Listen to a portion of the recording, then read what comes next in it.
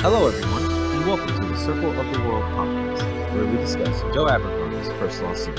I am one of your hosts, Lord Chamberlain Jeffrey, and here are my co-hosts, Archlector George, and Harrison, the Adeptus Historical. As you all know, we're covering The Blade itself, the first book in the original trilogy. We'll be covering the remarkable talents of Brother Longfoot and her kind fight everything on this episode. So let's get started. Just want to first off thank you guys again for all your support. We hope you appreciate and enjoyed the last episode we did, which is the spoiler special episode where we talked about foreshadowing, tinfoil thoughts, especially from George, and just the usual buffoonery. We hope you really enjoy that. We should I don't know how many more episodes we should do it, guys, but we should probably just shout out the artists again. Just, Barrett Freimeyer and design.at.j on Instagram for the banner art. They're good guys, and their work is of a high quality, right?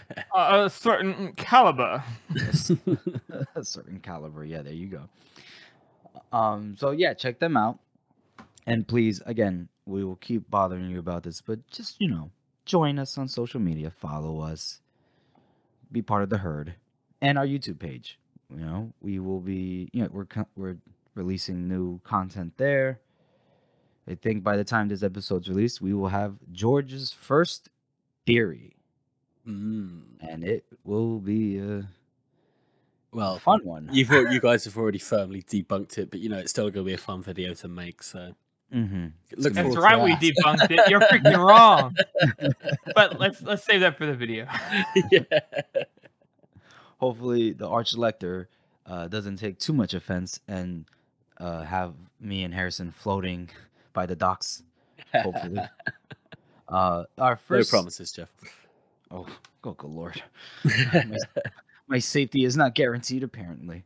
I can't even fight back. Do I at least get a drink before I die? Nope, sorry. A drink. Oh, Lord.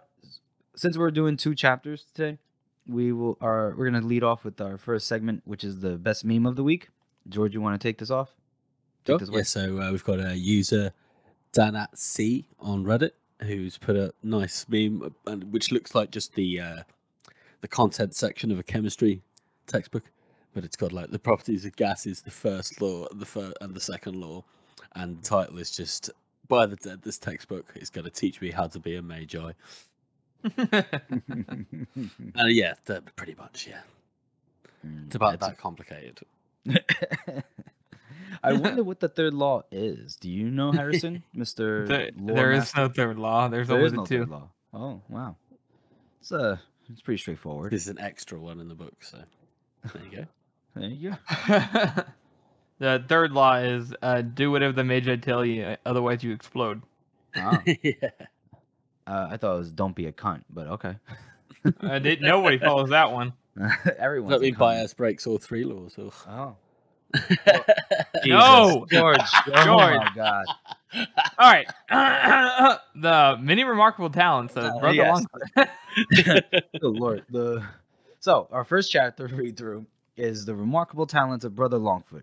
And so here we meet as integral, important, and borderline racist character. So Logan wakes up and, he's groggy, he's tired, he's hot. Adjo is just, it's like New York City or Washington, D.C. in the summer. Yeah, and he's like from Siberia, so. Yeah, he is not built for this. He's George on an 85-degree day. Yeah, definitely. And definitely be waking up like already tired because you've just been tossing and turning all night. That is exactly what it's like. Right. And so he goes to the living room when he wakes up, and there's a stranger in the living room. And he's like, who is this? And it's Brother Longfoot. I fucking love Brother Longfoot. Yeah, the man of many talents. He's like the most earnest, honest, just like happy person in the book. In any of the books. It's funny too because everybody else isn't, so everyone just is annoyed by him the whole time. Right. even like Logan, who's like, he really just wants some friends. He's just like, what the fuck is up with this guy? Yeah. Like, why is he just like, oh god, just shut up already? I really like how we first see him pop up here. He starts talking to Logan, and at first you're thinking, oh, he's like the guy who's gonna show us the way and stuff. And at first you're kind of like Logan, and you're like, okay, this guy sounds like he knows what he's doing. He seems capable. All right, and he's still going. He's still going. Oh, he doesn't even care. He doesn't even care about what Logan thinks. Logan's like, he says, what does he say? He asks Logan a question, and then Logan's like, about to answer, and then Brother Longfoot just continues talking. Yeah, he just answers his own question. I wonder if he does this whenever he meets somebody new. Oh, absolutely. Whenever he like gets to his new assignment, when he has to guide someone or whatever, he just goes through this whole fucking this piece. Absolutely, he does. He's just that guy who won't shut the fuck up. I know, and it's just hilarious. Is that so? He's very excited, right? He's very excited to meet Logan, and then he's excited to meet him, even though he's never heard of him. Yeah, an honor and a privilege most profound. Right, and then he's like, then he starts talking about his skill for navigating. Well, which is one of his many remarkable talents. Here we get a little like sneak peek into like what's gonna happen in that they're going to go to the edge of the world, and Logan's like, what? Yeah. But this is what happens when Logan doesn't ask what's happening, right? When he doesn't, if you don't want to know what Baez has in store, then it's what you get. It's what you get. They're just like how kind of tone deaf Brother Longfoot is, like this bit where he asks, like, at the edge of the world, asks Logan suspiciously, and he's just like, yes, we're both excited. Yeah, he's like, we're equally excited. And then Baez comes into the room, right? And he's like, this must be our navigator. And then Longfoot does the same shtick with him, and Baez he's taken aback, like, by his excitable nature. He looks at Logan. Logan's just like, I don't fucking know. He shrugs his shoulders. I love how Baez looks at him like, this guy's gonna be fucking annoying, huh? Like, oh, it's gonna be a long journey. And I love how the Stephen Pacey's like performance in this section is exactly. He just sounds so tired. Everyone's just like, right, okay, and just like completely fed up with him already. Brilliant. Yeah. It's like the tone is set. Like Brother Longfoot's tone is so important too. Like the way that Pacey reads his character doing things. It is always so chipper and cheery. Whenever he's not happy, you can always tell instantly. And it also plays really well as contrast for the other characters. Like you were saying, like everyone else is like, okay, and he's like, yes, indeed.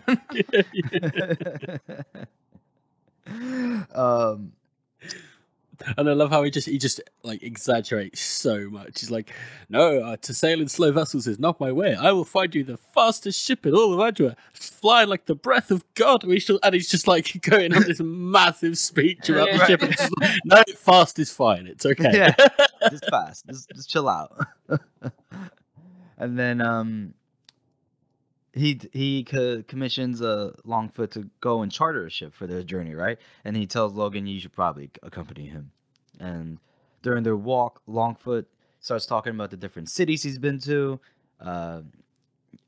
He mentions Shaffa, he mentions Aspria, Westport, right? Dagoska. Yeah. But his heart lies with Talons, which is a nice little tidbit, nice little Easter egg for an important city that's soon to come. And I like that because it's not. I would say it's not too much of a spoiler to say that we actually go to most of those places in these books. So even this early, that they're not going to appear in the trilogy, but it's nice to get a bit of world building, even though it's few and far between. I think that stuff kind of sticks in your head, especially these great descriptions. Yeah, and I like how he maintains it. Like Talons is that way. Like it is pretty. But only whenever you're overlooking the city, not whenever you're actually in the city. Yeah, like most cities, I think. Right, yeah. It's like, oh, I love your city. It's so beautiful. I'm like, yeah, but you don't actually live here. Right. I like this little tidbit that Longfoot, one of his many soliloquies, he talks about how like it was just only noblemen and commoners, and it was simple, and then now there's trade and merchants and bankers and everything, and now a rich commoner has power too. So is he still a commoner or is he a nobleman or something different? Very complicated. And it's Yeah, like, I mhm. basically buys is he said, like you guys said, he goes to buy a ship, and he tells Logan to go with him. Logan doesn't really want to, but he goes with him anyways. And I like it when he says that as well, because it kind of shows you too, and through the whole series, Brother Longfoot, everybody is annoyed by him, but he's actually a pretty smart, observant dude who does have a lot of skills and talents. But Mm. it's like that talented guy that you knew growing up, who it happens to be good at everything, but also likes to talk about how good he is at everything. And it's like, Right. dude, shut the And fuck up. and he's tone deaf. That's true. Yeah, Andy's Yeah. tone deaf. So, but you're right though, Jeff. I do like how he is like actually smart and actually makes these really kind of philosophical Mhm. thoughts. But Logan also just doesn't care about those kinds of things. So Right. Exactly. It's too hot and it's too crowded for him. And then Longfoot is just like crowded. You stupid. Yeah, exactly. He's just such a one-upmanship kind of guy. Right. You should have seen Everybody this. knows that kind of person. It's like, oh no, you call this Yeah. hot, you call this Yeah. cold, you can't fuck off. Yeah, Jesus Christ. Right? He starts talking about the palace in Shaffa or the temple in Shaffa during which morning is prayer. yeah, that I was just gonna say that temple there is I'm pretty sure that's the Great Southern Library that Oh. Kalul has turned into like into the priest temple, which is where they send the slaves to go and get eaten. Well, I that was thought Sarkhan. yeah. I thought it was out of Shaffa, the Southern Library. Um, I thought it was like what George said, Sarkant? Sarkant? I don't know now. We should know this. We are the circle of the world. We really Oh should know shit! this. Now to be fair, like the southern mentions are so few and far between that sometimes when you haven't gotten to it yet, you're like, I don't remember because it's freaking you. It's not like with the north where you know every other location because they always talk about it. They never talk about the south, So Well, cut us here's some what slack, people. All right, get off our backs. Good Lord. All right. Well, let me help you out. The libraries of Juvens. It looks like it's Sarkant. Yeah. Oh, George. Sorry. Yeah. But Yeah, it's George. it's not unreasonable to say that this is probably like the biggest. It might be like a real world allegory to like say like Mecca. Right. So I it's think like it the is. center of the religion rather than where the prophet himself lives, because he's not going to live in the place, is he? Nah. No, he's that's a gonna good be point. Yeah. He's gonna be taking baths in like white wine and humans and blood. And He's he shits on a golden toilet like Mr. Trump. So Wait a all minute. right, back to the chapter. Besides talking about the different cities that he's been to and that we will go to too, he decides to take a shortcut, and Logan's like apprehensive. Logan's like, you sure, buddy?" And then He's like- Longfoot gets like hurt. He's like he's dismayed. He's like, could you really? Could you Doubt? actually doubt me? And Is then he it goes, possible? right, and then he goes, wait. That's true. You don't know me. And it's like, okay, calm down. It's like when you're teaching a kid, like, oh, he doesn't know yet. Oh, let me Yeah. correct him. He will learn. He will see how great I am. And then they immediately just walk into this trap. Oh my god! There wasn't even a trap Oh. until Longfoot made their presence way too like no. Yeah, it's just like whipping his cash out and like, oh, we got enough, or I don't know. Logan's like, man, I'd like to. Logan's like, oh, there's a lady over here. I'd take some money to go buy us these change, right? Mhm. And he's like, are you sure you want one of these whores? He was like, he actually makes mention of a place that's mentioned later in the second book of where they unfortunately train slave girls to have professional sex. That's the way he makes it sound. Yeah, and it's like they're trained in the arts. Yeah, and it's actually that's brought up again later, but I just thought that was an interesting little note there is that it's been brought up all the way back here and then gets Mhm. brought up later on. Yeah, what's the name of the place? Where they Um, Ul It's Nob, I think it is. Ulnab, yeah. yeah. Yeah, Ul Nob. Yeah, I mean here, because they're one of the alleyways that they're going through. There's like ladies of the night, shall we say? And Logan's like, Well, they're slaves, aren't they? So it's a bit. no, not in the Union, right? When he's talking about Sapani and that, yeah, cool. Yeah, when they're ladies of the night, isn't that what they call prostitutes? Yeah, sure. Yeah. So Logan sees a couple of these prostitutes, and he's like, that one there. And he asks Longfoot about, how much money I guess he can borrow. And Longfoot, he just makes their purse, which is a large purse because it's bulging, right? From the description we got earlier. And he's just like shaking it. He's just making all the noise. He's like advertising their money. And then Logan's like, you sure you want to do that? And then next thing you know, they're surrounded. And Logan's pissed. He's like, subtlety isn't one of your talents, is it? Yeah. And I like no, I am a straight talking man. Yeah, I'm a straight talking man. As you'll see, Yeah. We should also mention though that is Gene, like excitable as Longfoot is, the fact that he's like cool with bed slaves is like, dick. Exactly, yeah. It kind of gives you a little peek into his morals there that he isn't the Yeah. best. Yeah.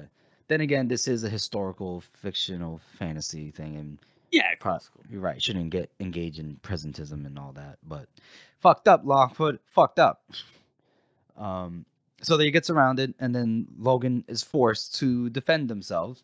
He had to smash one guy in the face with an elbow, and took his knife, but then was able to convince the other two guys because they were surrounded by three. He was like, "Listen, I'll give you the coins that are in my hand. That's what you're worth to me. No more, and I'll just toss this, and then we'll go and we'll go be on our merry way." And then they looked at the guy with the smashed face, and they're like, "All right, it's a good deal." and then they walk away, and Longfoot almost gets stabbed by Logan because he just claps him on the shoulder. And Logan didn't realize that he was hiding. He was so good, quiet, and so good at hiding. He was just right behind Logan's back. Yeah. It'd be so funny too if the other guys didn't even realize whether Longfoot was there. Like, oh, where'd he go? Yeah. Yeah, he says that combat isn't one of his many talents, but that's where his skill at hiding comes into play. He's like, "You son of a bitch." And this, it sounds so funny too. Like, within the context of the book, we're kind of meant to believe, like, oh man, what a coward. But really, I don't really blame him. That's actually a good skill to have. And Yeah. it's like if Brother Longfoot, yeah, he's annoying, but like also he's got everything right. He does everything what he's supposed to do. You know what I mean? Like, other than the fact that he's annoying, he's pretty cool. Yeah, he's annoying, and his view on bed slaves isn't acceptable, but he is pretty funny.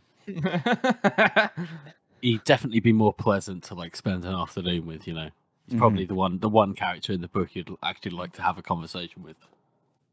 Right, because he does actually like to talk.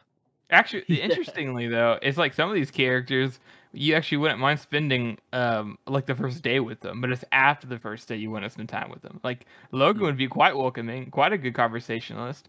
But the more you got to know him, the more you start getting worried that he was gonna just chop your head off for no reason.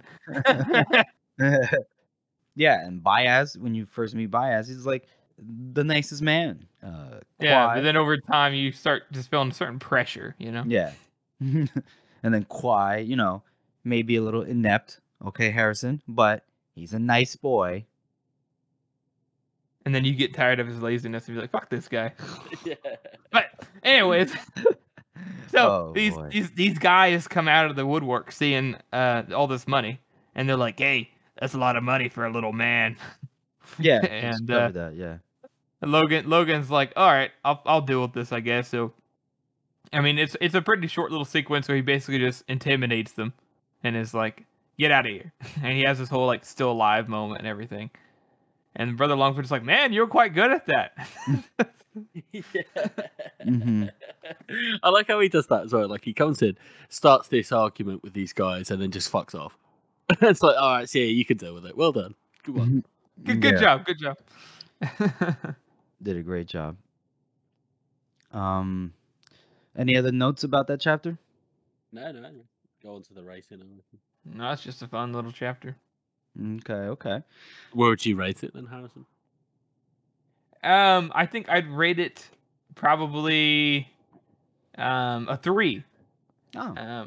And it's basically just because the only thing that we get in here is just Brother Longfoot, which is fun and it's a great, but it like doesn't actually do anything. You know what I mean? Like it's just him.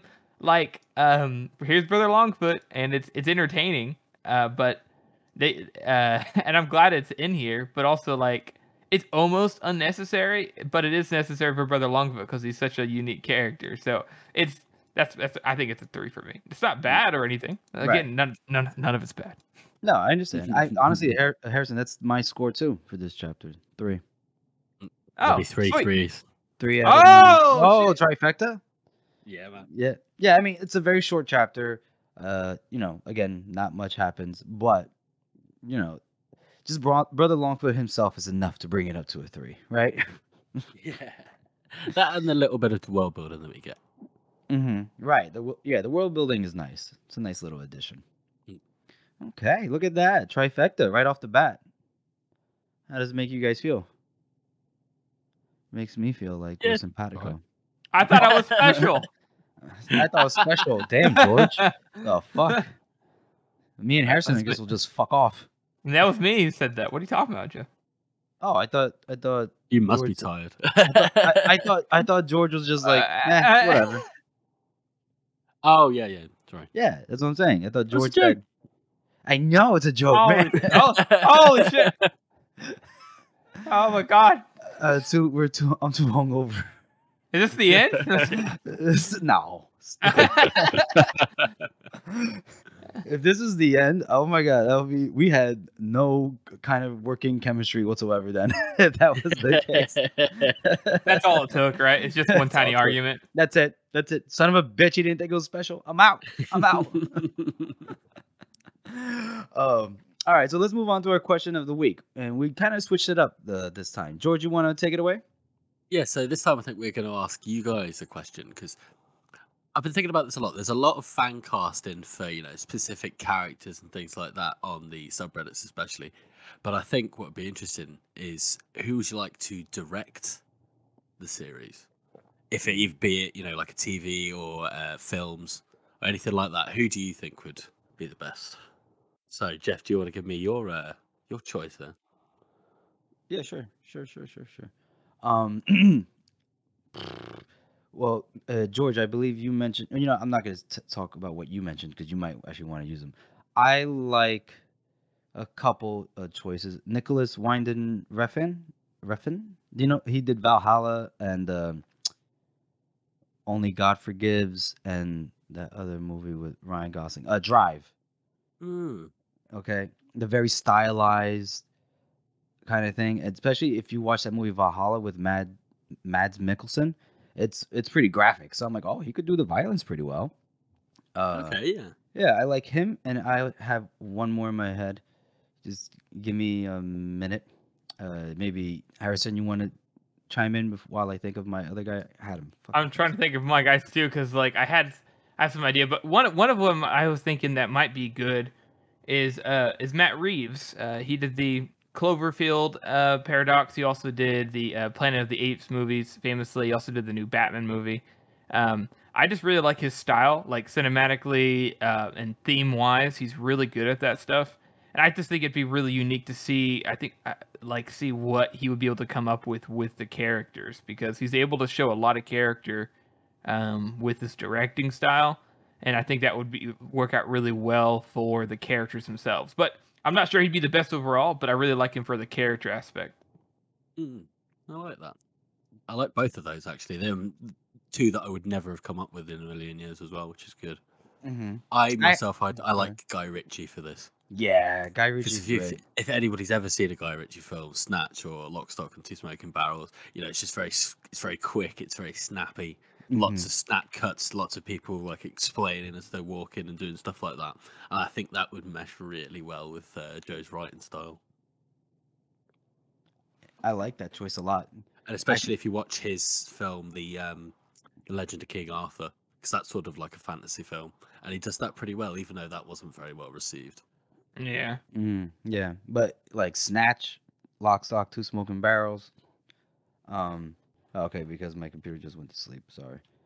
So yeah, we're gonna put a poll up when this episode Mhm. comes out. So you guys vote if you like those three, or just give us your suggestions, and we'll talk about it next week. Yeah, Yeah. that'd be awesome. Yeah. Oh, my second guy, Guillermo del Toro. Oh yeah, I was going to mention him as well. I was trying to think of my other guy, so I think he would be pretty good at it. I think he'll be great at it too. But yeah, please, everyone. We'll put up I think you said a poll, George, or a post or something on Reddit. yeah, And we'll figure it out. Yeah, we'll figure it out. And same thing on social media. We'll do it on Facebook or Instagram. Trying to encourage you guys to follow us once again. And hopefully we can discuss that again on our next episode. So then we'll move on over to our second chapter read through. I believe George or Harrison, did you want to take it? Yeah, sure. So, her kind fight everything. Ooh. So we find Pharaoh and Yulwei, who've just made it to what seems like Dagoska.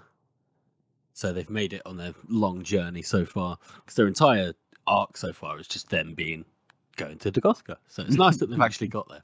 And Yulwei says, that they've got to pass through this enormous army, and the Eaters are there as well. So obviously, Yulwei goes off to scout ahead to see if there's a way through, and Pharaoh just runs away immediately.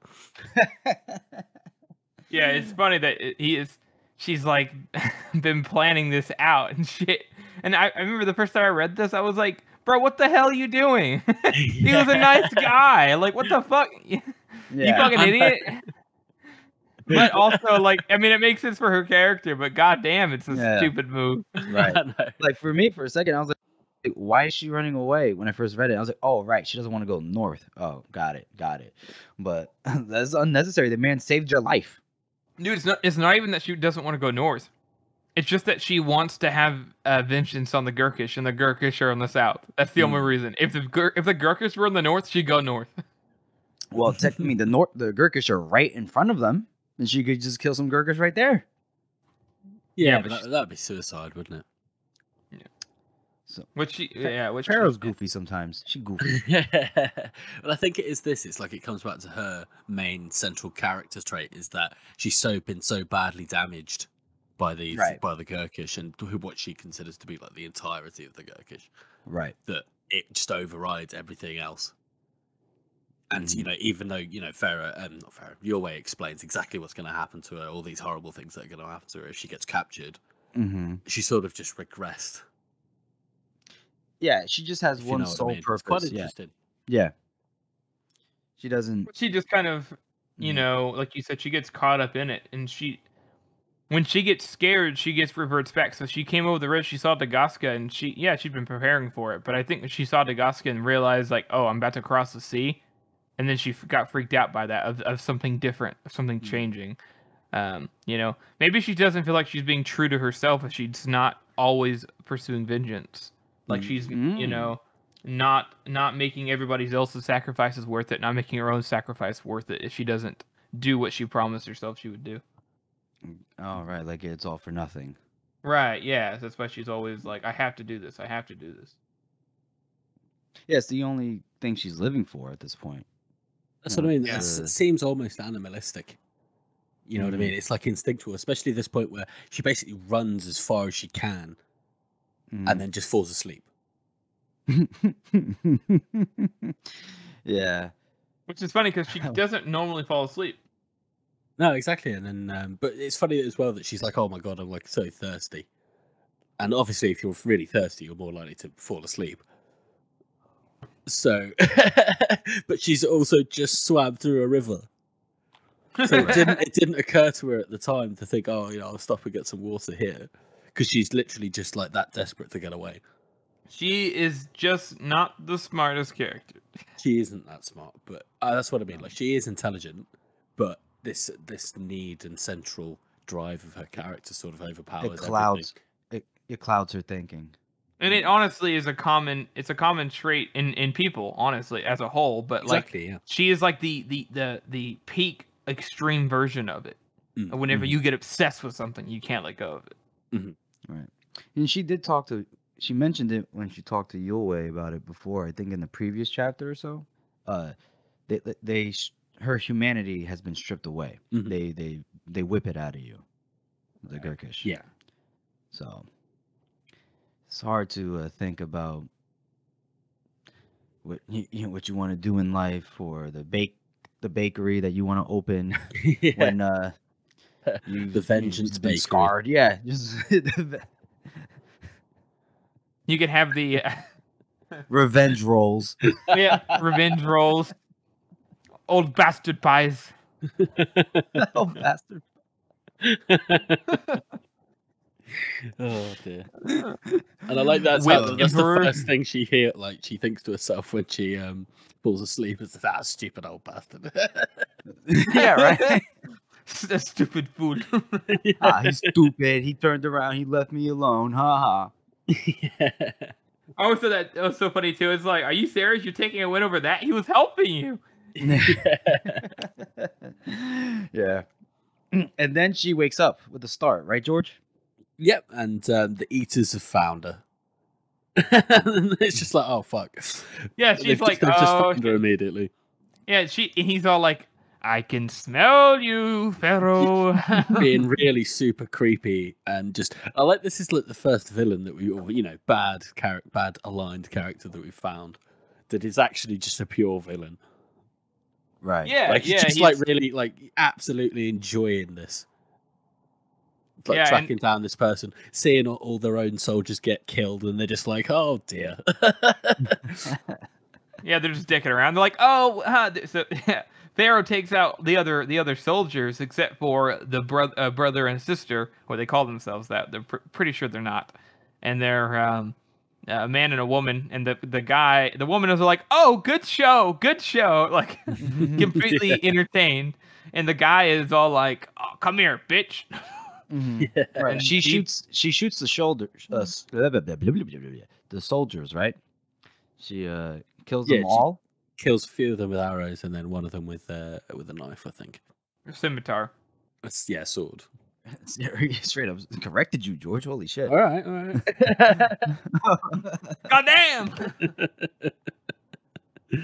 Damn, Harrison. Okay, that is historical. Really taking everyone to task. And then what? Then she tries to attack the eaters, right? Yeah, it's not great effect, to be honest, because they are basically immortal zombie people who eat flesh. But it's pretty hilarious. Yeah, it is very fucking funny. Like just absolutely, Pharaoh's not lost a fight yet, and she's very, very proficient, probably more so than a lot of people for reasons that we'll find out later. But yeah, they just wipe the floor with her. It's not even a contest. No, it's not. And the funny thing is, he's like, "All right, well, Malgin, should we?" And then just an arrow comes out of nowhere and hits him in the chest, and he's like, "Shall we begin?" This is like it's a lot of comedic elements in this fight. And also, apparently, eaters can access bullet time. Right? He runs so fast that it's like everything's in slow motion. Yeah, this is nice as well. We get like the proper, like a proper look at what the eaters are like. I mean, they've been mentioned, but we haven't actually seen one yet that we know of. Yeah, and they're like normal people don't stand a chance at all. No, so they are basically like the proper bad guys. It's interesting too that as we know, not to get too spoilery, but the eaters are not. They don't become eaters. These ones don't become eaters by choice. So they, especially the youngest ones. So, I would be probably a little fucked up too if I was forced to become a cannibal and probably eat somebody that I loved in order to make that happen. And probably locked up in a cage and commanded what to do for years until I became completely subservient. You know what I mean? Right. So it's like these guys are the bad guys, and they are like, they're like the stereotypical kind of like bad people, but also it's a slight kind of there's justification for them being that way. Not that it's right, but And then we get Your Way shows back up again. He's obviously figured out what's going on and followed on after her. Mm-hmm. And we get the female eater's like, "Who are you, old bastard?" And he's just like, "I'm an old bastard." He's heard it so much from Pharaoh. He's like, "Oh, you too?" Yeah, for God's sake, it's spreading. it's a fucking virus. Yeah. And then they're all like, "Yeah, we're coming right from the prophet Kalul himself, yo. She's coming with us." And he's like, "I can't change your minds." And then he's like sad about it. Yeah, I like this. Like he's trying to basically get them to go away, and they're just like, first they completely dismiss him, and then he's like, "Oh yeah, by the way, I knew your prophet guy, Kalul. Like we used to be mates." And he's just like, back in uni. "Oh, we'll give you him your regards when we give him the news of your death." And he's just like, he'd like that. And it's interesting to see that whenever they're talking about taking her, they're like, "Ooh, the prophet's going to like this one." Like he's obviously got some kind of plan for her. Yeah, exactly. Mm-hmm. Right. But Your Way is like all sad and shit, and then they're like, "Okay, we'll kill both of you." Then is what the eaters are like, and they both pretty much die almost instantly. As soon as they like make a move towards Your Way, right? One of them, Harrison, explain this. Explain to us what Your Way's magic did to them.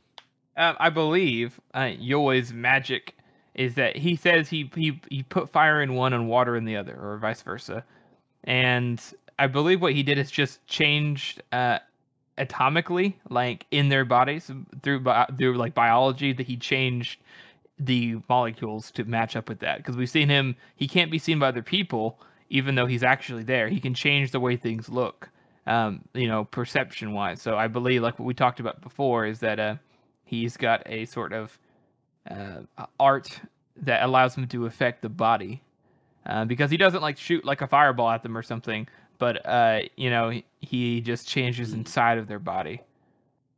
And that obviously takes like a lot of skill. Like he's managed to separate exactly just her bones and turn them to water.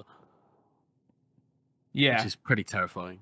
Yeah, that's terrifying. I like it too because we've seen Baez use some high art, and you're like, well, that's pretty powerful. And then we see how powerful these eaters are. We know Pharaoh is formidable, and these eaters are already powerful. And Your Way dispenses them very easily. And then he basically says, yeah, those guys were the young eaters. They weren't even that good. And you're like, Jesus, how powerful are these people really going to be? Jesus Christ. Yeah. And I like how Your Way doesn't even like admonish Pharaoh or anything for running away. He's just like, all right, come on. Yeah. Well, first, I thought it was interesting when they were looking at her fingers, I guess, because her hand got broken, her fingers got broken in the fight. Or the ass whipping, if you could call it a fight. And she says something interesting here. She goes, it doesn't hurt. Why does it never hurt? And then Your Way is like, well, they're not going to stop looking for you. So do you see why you have to come with me? And she's like, I see. Yes. He's like such a dad moment where he's like, all right, she finally at least for another couple of days anyway, and then she'll just she'll run away again. Yeah, she'll do something. Oh, these teenagers, these young whippersnappers, just always having to rebel. So, and then she basically passes out, and that's the end of that chapter. What do you guys rate that chapter as? I reckon I'll give that one a 5, because I like the introduction for the eaters. Gives us like a proper scary, knowing that there's so many of them out there, and they're all coming for Pharaoh. I mean, that's a really good image, and I do like this chapter a lot for that. Kind of raises the stakes a little bit, huh? Exactly. We get a first good look at something a bit more sinister and powerful. Yeah. Jeff? What about you guys? Well, I'll give it a 6 out of 9. I liked it a lot. The introduction to the eaters, and just the fact that even though they're basically the lowest tier of eaters, they were still able to just wipe the floor with Pharaoh. I was like, oh, we have some like as George said, formidable bad guys. Ooh, this is interesting. And then, just I like the little bit of what's the word intrigue here with Pharaoh never being actually feeling pain. I was like, why doesn't she feel pain? That just And there's I a little like bit that. more of the character there. I didn't notice that, to be honest. I like that. There's a little bit what? I said I like that. Yeah. So that's I give it a 6 out of 9. I give it a 4 out of 9. I like the introduction of the eaters. I like that, like you said, George, it kind of raises the stakes and stuff, and we get to see more of Yulway. And I like how he's also like, I believe this is the first mention of him, of we finding out that Yulway is connected and knows Kalul, or the Right. prophet. And I like that that's introduced. And I'm like, oh, what's going on with that? That's it. It kind of just it does good world building while keeping the tension high. But it's a pretty short chapter, and again, it's kind of one of those chapters where it's important for Pharaoh to have had this moment again, for it to have to learn the same lesson again. But it's also like we probably could have done without it. Not that it's a wasted chapter, but I think you guys know what I mean. Yeah. No, we do. I get it. We get it. Okay, so those are the chapter ratings. Hope you guys enjoy that. We'll move on to our character spot. And our character spot is Brother Longfoot. Who else would it be? I love Brother Longfoot. He's just wholesome. You know what I mean? Wholesome? He's pretty wholesome, sure. except for the whole bed slave thing. We'll just ignore that. But like you said, no just ignore that. no Okay. presentism and all that. He's Right, just, he's right. constantly in your face, really. And I think everybody knows this kind of person that's just constantly happy all the time. Yeah, it's like Can wear on somebody though. Yeah. But I think we can forgive him. I love him personally. What were you gonna say, Harrison? I really like his introduction. Like, he has his own setup introduction. I like that you're kind of meant to believe that he is a certain way. Like, you're like, oh, he's kind of like that character in the book that gets introduced as not the mentor character, but the guide. He is literally the epitome of a guide character, and I love how he does all the things the guide's supposed to do, but at the same time, he's also like more than just the guide. Like, unfortunately, in a lot of stories, when the guide character comes up, that's all they end up being. It's just the guide. And he has a lot more character to that. That he's got a negative side to him, which is the fact that he's annoying. He's clearly doesn't really, he knows what he's talking about, but he's kind of self-obsessed. Yeah. And Yeah. I really appreciate, like, even a character like Brother Longfoot, which I'm sure we'll probably highlight again later on, is, got so much character to him, despite him just being the guide, the side character. And, that doesn't wane at all over time either. True. Yeah. He is consistently this way all the time. Yeah, he doesn't really have a character arc, so to speak, but I definitely think you're right in that he more character than the equivalent character in another book. Mm-hmm. That's true. And he does get to meet, like, just, I guess, his effect and other characters' perception of him. He's honestly, everyone else's perception of him kind of is the same, isn't it? They all just go like, oh my God. Yeah. Everybody's either don't know what to make of him, or they just think he's an idiot. I wonder if they did. Yeah, I think every character kind of initially questions just how good of a navigator he is, and then they're like, "Oh no, he's actually really good at it." But they're like, "Does that outweigh his personality?" Does it? Maybe, maybe not. And I guess we should, if we're gonna talk about Brother Longfoot, we got to talk about the particular accent that Pacey gives him, right? Yeah, he's meant to be, I guess, of sort of, Indian, Pakistani, Bangladeshi, that kind of accent, and I think it is well done, and I don't think it's in bad taste, to be honest. No, yeah, honestly, I don't think it's in bad taste. I mean, how else, if you're gonna illustrate where he's from? I mean, especially in an audiobook, like, you're gonna do it via an accent. Yeah, exactly, and I think this is probably the most sort of I don't want to say foreign, but the most far removed from the other accents. So it makes sense Okay, because yeah. he's obviously from somewhere that's so far away that he doesn't even say what it is. It's just like, oh, I'm from, who cares? Yeah, he doesn't say where he's from, right? Not yet. I don't know. He might do later. He doesn't ever say where he's from. No. Let's see. So Not even He's from before they're hanged. he's from the Great Order of Navigators. yeah. That's it. That's literally it. Okay. All right. Remember, Alrighty. even Logan inside this chapter makes a note that he doesn't know. It's impossible to tell how old he is. Mhm. Obviously he's traveled a lot, but fuck, he could be like 50 years old. You know what I mean? Like it's just hard to tell. Could be 50 or 25, right? So get ready for my video next week. It's whether Brother Longfoot is an eater or not. Oh my god. It's just hides Well, it really guys, well. when are we gonna do is the Glock? When are we gonna do all the characters who might be related to the Shanka? Oh lord. The tinfoil is strong with George. I love it. I love it. Well, if you can't laugh at yourself, Right. That's a good skill to have. One of my remarkable talents. Oh. George has many. Anything else we want to mention about Longfoot? Like anything that kind of like comes to mind?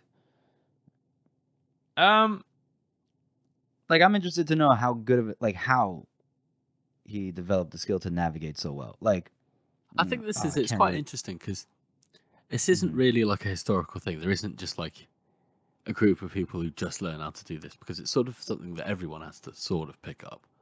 So every culture and sort of organization needs somebody who can do this. So Yeah. it's quite a wide-ranging sort of study. Well, I will say this though, right? Is that the circle of the world, like geographically, is very unique because everyone knows how to get everywhere. Like there isn't any place that's hard to get to, but in order to survive, getting to where you need to go is actually a lot harder than what you think it'd be. Like if you know where you had to get to the north, you can go to England or you can go to like up through Ufrith or whatever. But like if you want to get to the high places, getting all the way up there is probably super dangerous, and it's a little bit different compared to our world, where even in medieval times, yeah, you could probably travel wherever you needed to, and you'd probably be all right. Yeah, you might get mugged, but here in the circle of the world, you go to the west, you're gonna be dealing with a whole bunch of like raiders and shit constantly. You go to the north, you're gonna be dealing with a constant amount of warfare and like these super highly trained named men who are gonna just hunt you down for no reason because King Bethod wants his taxes. Yeah, and the Union is really safe, but that's mostly Midderland because if you go to Stericland, you're gonna be dealing with a whole bunch of peasant uprisings. In the south, you could just get grabbed and turned into a slave. Thond and Soljuk is not explored at all. So if you want to take the best routes, it makes sense that there would be an order of navigators or people who would guide other people who know because if you think about it, he doesn't just know how to get places. He knows the languages, he knows the cultures, he knows how to talk to people, even if it is annoying, So I like that as well. He does mention that he speaks Northern probably better than Logan does. Right, that's interesting. Yeah, it makes sense that you would have somebody who would, if you want to travel somewhere, you hire one of these guys, and they'll make sure you get there. And if you needed it, and they may not just be navigators either. Like he mentions that some of them know how to fight, and so they could also be Except him. Yeah, except him, right? He said a lot of them are really good, like in hand to hand. Like so, it seems like they basically teach a whole bunch of skills, and then they hire out. But they tend to be more navigators than anything else. So they just happen to be the Great Order of Navigators. Right. I don't know. That's just speculation. What I also like just it. thought about, I like how every order apparently has to be great. The Great Order of Magi. I know. The Great Order of Navigators. That's a good point. Yeah. The Great Order of Fuckheads. Are we calling like that. ourselves the wrong name? Should we be the Great Order of the Circle of the World? That's a lot that's a mouthful. That's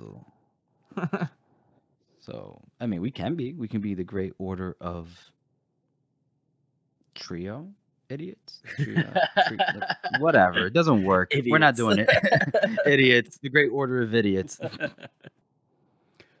All right. Well, that's our show, everyone. We want to thank you all again for listening and supporting this podcast.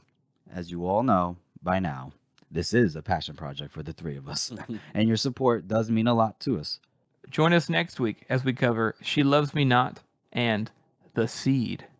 And make sure you answer our question on social media when this pops up, when we're uploading this episode. We're going to put the poll up on Reddit, so go and vote and add your own answers for the director that you'd like to see adapt Joe Abercrombie's stuff. And if you haven't already, please subscribe to our podcast on Apple Podcasts, Spotify, Google Podcasts, or any podcast app that you use to listen to podcasts on. And please make sure to rate and review this podcast as it helps to spread our reach. Thank you all again for listening. God has seen fit to bless me with many remarkable talents, but combat is not one of them.